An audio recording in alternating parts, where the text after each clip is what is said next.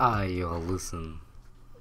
It's early in the morning right now, and I'm recording the videos because I got to. Cause last night I did not have the chance to record the videos because it was my cousin's birthday. Shout out to my cousin, happy belated birthday. And I was at the party, and I caught the Titans versus Chiefs game. I caught part of the Packers versus Niners game, but obviously I wasn't home to record. So I'm gonna do it right now, get it up. I apologize for it being late. I apologize if it's like I'm drowsy in them or anything. You know what I'm saying? But I won't really have much of the time today. My semester's starting back up very soon, so I'm gonna be busy again. But let's get into Titans versus Chiefs. Listen, congratulations to the Kansas City Chiefs for ending their 50-year drought of having been to a Super Bowl since the very first one, I think.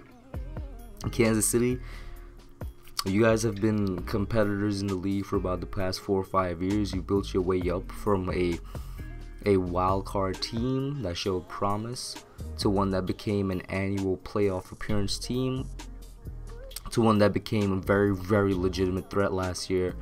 And you guys improved your defense enough to make it to the big game here in this year. And I gotta say, I think I said this after their divisional game. Oh man, who did they play in their divisional game? I'm blanking out right now, but I definitely gave Kansas City's defense props in their divisional game. Let me just pull it up right now. Oh yeah, they played the Texans. I can't believe I forgot that. 51-31. Yeah, I definitely gave their defense props there because I said in that video, you can't have a comeback without your defense being great and pulling some stops. And their defense was great there, and their defense was great again today. And Kansas City's offense, everybody knows it's no joke, but everybody should know to never count them out. I mean, like, as soon as the Titans went up 7-zip, and I think it was 10-zip, and then it was 10-7, whatever the case was, there was a stall in their offense a little bit. They started out a little slow, the Chiefs I'm talking about. I never doubted them because I guess that's just how they operate. They start out slow, then they start clicking, you know what I mean? And there's a little drop passes here and there, but they just start clicking, they start meshing. Once that WD-40 gets between the joints, everything's running well and smooth, and it's kind of clipped for whoever's opposite of them. I feel real bad for the Titans just because I really want to see them, be the Road Warriors, go all the way, and so that we could legitimately remember the Titans. I still feel like everybody's going to remember them now because you make the AFC Championship and you're a good team with a good foundation. You don't go away. I don't think they're going to get back to the AFC Championship next year, and obviously this is, a way out there prediction. But I don't think they're getting back here unless they add like a huge pass rusher on defense or just a huge playmaker on defense, and they definitely need another quarterback. And I said that Ryan Tannehill as a game manager is okay because it works, but now you can see where your limits are. There's going to be certain games where it's just going to have to be, kind of a shootout situation, and a manager won't be able to do it. A game manager can get you through a lot of games if you have a team built like the Tennessee Titans, but it won't get you through a game where the guy opposite of you is Patrick Mahomes.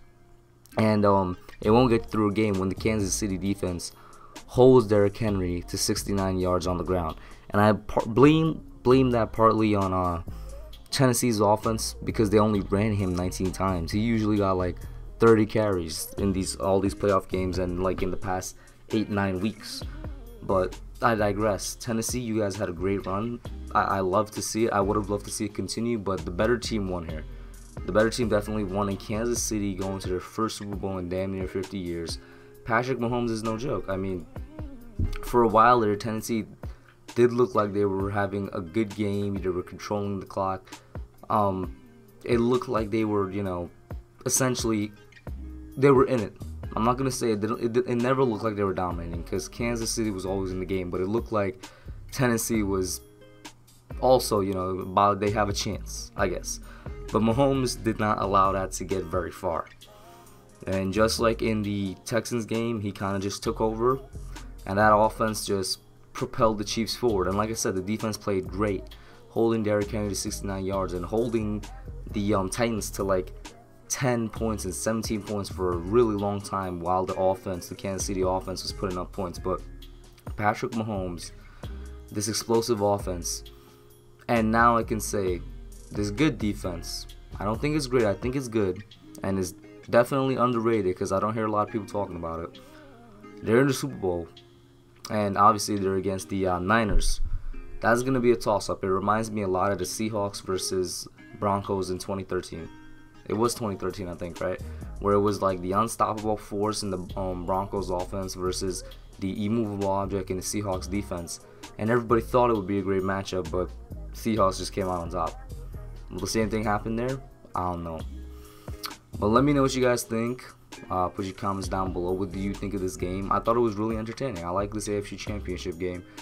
And I hope the Titans come back next year stronger and better. But Kansas City might be in the running of just ruling the AFC for the next 15 years. If they play their cards right. I'm out. Alright guys, thanks for watching. Put your comments down below. Make sure you smash that like button, subscribe, and turn on post notifications.